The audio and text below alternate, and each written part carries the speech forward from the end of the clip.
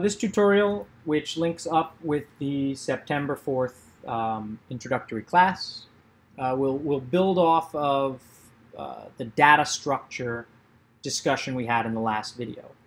Right, the last video I showed you what was going on in the Pro Orientation data folder. We talked about why we had to use catalog, the difference between vector and raster, and what the points of a point versus a line versus a polygon were. Well, now when I'm engaging with those pieces of data here, they are still referencing the actual raw source data here in the catalog. These are still shapefiles.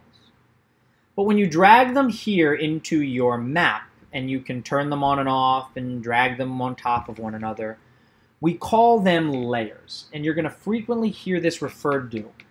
A layer is the same thing as a feature or a shapefile. It's just the layer is kind of like the visual representation, right? I mean, it's not like farmers markets are small purple dots, and it's not like neighborhoods are these giant yellow clusters, right? Those are symbologies and sizes and orientations that ArcGIS has automatically applied to them to make them viewable to you. That's a layer. It's really like the window through which we view our data. The curtains we put on it, the size, the shape, the extent. That's a layer. But it's also how we engage with our data. You know, we'll learn in future videos, when you start messing around with right-clicking and doing stuff here, you could fundamentally alter the data. You play around with stuff here, right? For example, you do not need to follow me, but if I were to right-click on that symbol, I get some more options and I make it blue. It's not that I suddenly went to the sky and poured a giant container of blue dye all over every neighborhood in Philadelphia. Neighborhoods don't suddenly become blue. I've just changed the color the way that they look. And if I were to delete it and drag it back, color would turn back to whatever ArcGIS chose as the base. Layers are also where we can play and learn more about the pieces of data. Now, I want you to right-click the farmer's market quickly just to see all of the things you can do to a layer and a piece of data once you drag it in here. You can copy, you can remove and take it away. A super important thing we'll get to in a second, you can look at its attributes, right? You can look at the information that is within it. You can zoom to it. In a few lessons, we'll learn about this concept of joining it, right? You can take it and maybe add some information. You know, what if you had a shape file that were the boundaries of, let's say, cities, states, counties, but it was all it was, boundaries. And maybe you wanted to know something about the populations within those counties. You could join that data. You could zoom to it.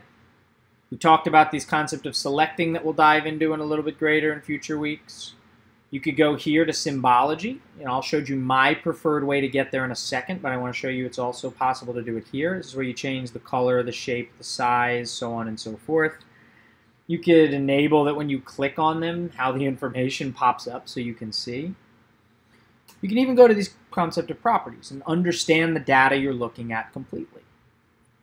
Right? General. What does this tell me? What can I do? The only useful thing here is the scales.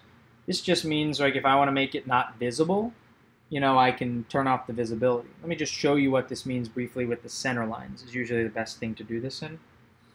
So we're going to learn more about this next week when we talk about sort of creating geographies. But this down here is your scale, you know, 101 to 56, right? So I think it's 1 inch is 56,336 feet in this instance.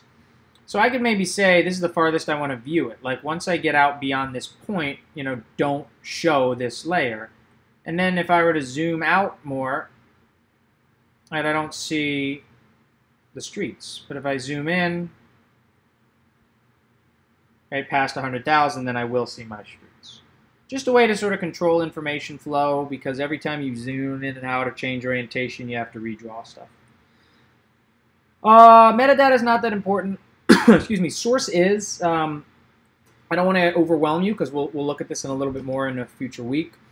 But this tells you a couple things, like where did you get it, right? I found my data here. What is it? It's a line. What are the units of measurement? Foot. That'll become more important when we talk about coordinate systems next week. And then these things, which I don't want to get into too deeply yet, but that define how it looks and the system of geography, the coordinate system that tell you how it should look and where it should be projected. I want this to look like nonsense to you right now, and it will continue to look like nonsense to you until next week when we'll dive into coordinates in a little bit greater detail. Let's go right back to where we did with farmer's market and open the attribute table. We'll even turn everything off and open the attribute table. And only when this is open will you fully get both elements of the picture, the G and the I in GIS, Geographic Information System. Now ArcGIS chooses to put this down here. You don't have to do that. You could drag the table and just sort of remove it to like the world here. Right, and it'll just be sort of free floating. Change its size.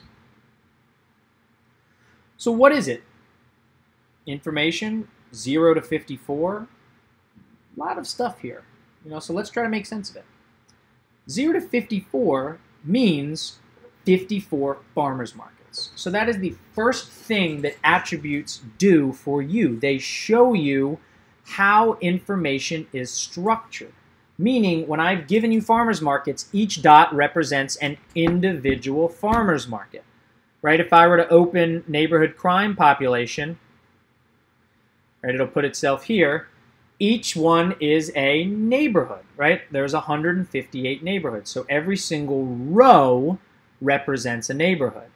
If I open the street center lines, it's far different, right? There are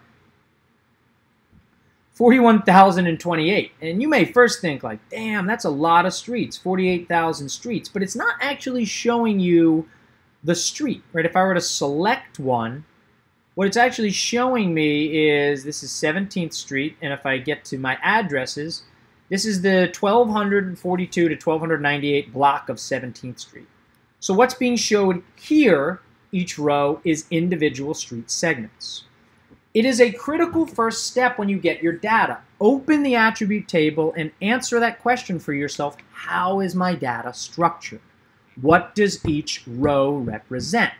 Because if I start clicking on the rows, I will see how these points are connected to the data that underpins them. So let me find a good one here. Boom. So I just did that Christchurch one right there.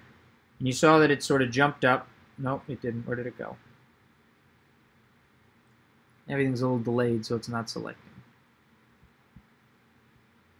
Let me zoom down so I can see Center City. So I picked head house and boom, right? I picked head house and head house, where head house is, lined up. If I pick Fiddler Square, I'll see something over here. And this is a good way to remind yourself. Each dot connects to a row. The rows are the pieces of geography. Each row is a farmer's market. Each row is a neighborhood. Each row is a street. So the columns then become the information, what you can actually know about each piece of geography. Well, in this instance, I can know the neighborhood the farmer's market's in, the name, its address, the day it's open, the time, the month. Does it accept SNAP benefits? What are the major bus routes that are on it? Those street center lines I mentioned before, we can see the street segment name, the to and the from direction, whether it's one way, the class of the road, when the information was updated, the label. Used to be a speed limit on here. I don't think it's here anymore. Speed limit, if it's sort of other data, or anything else you need to know about roads. Those are the columns. Now in 2 weeks, we'll learn how do you change information? How do you add new information? How do you edit and sort of update?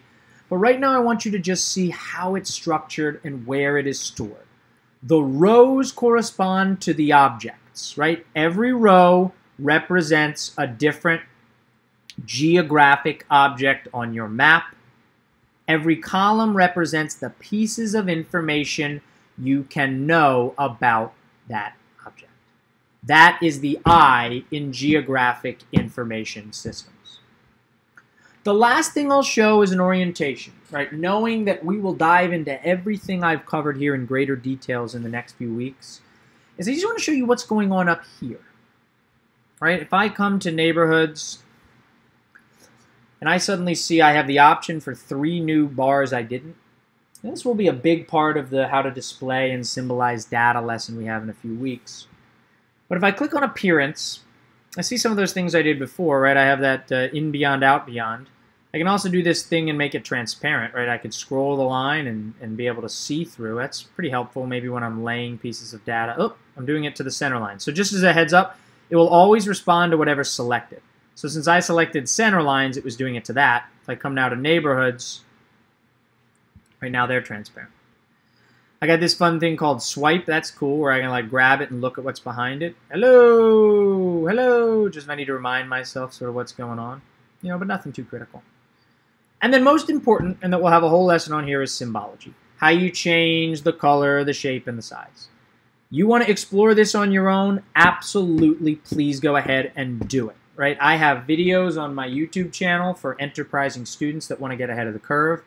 We'll have a whole lesson on this in a few weeks, but just to sort of give you an example, right? I can do everything from change the color of individual shapes, give them different colors and sizes and shapes based on some information, or even sort of graduate them based on numerics, right? I could say, take yourself and, you know, see the number of burglaries you have divided by your population.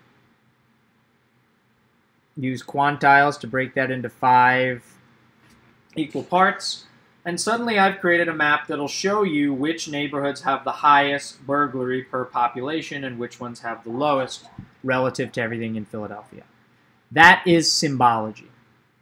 The other 2 are labeling. Labeling is not something we'll do this week, but it's how if you wanted there to be a way where everything would show its name or some other information, you can click on this label thing. It's going to take a second to digitize. I wasn't thinking this one through. Yeah, hold on. There we go. And every sort of name will come up and show itself, blah, blah, blah, blah, blah. And I can turn it off if I don't want it to label. Talk about that more when we get to the symbology week. The final one here is data. This is just another way of integrating with the attribute tables. Right? In a few weeks when we learn about how to add attributes and remove them, this is how we will engage with that piece of data. So it's just me showing you that there are many different pathways to get where you want to go in ARC. You can right-click and add your attributes or change your symbology. You can click on the layer here. As we go through each week, we will learn more and more which we are comfortable with.